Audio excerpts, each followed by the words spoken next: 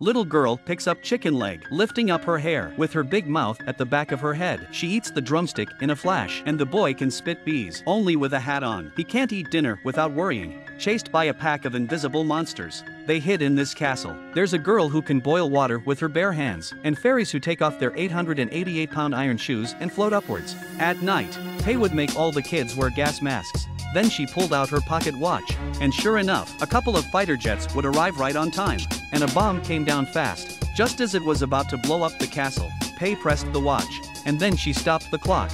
Night turned back to day, and the date on the clock jumped from 3 to 2, and so it went. The children have been living in the time circle she created, but on the other side, the dreaded invisible monster were still searching for the children. This time, they captured Jack, who was visiting the castle. They wanted to force Pei to turn back into a time bird, to do another horrible experiment.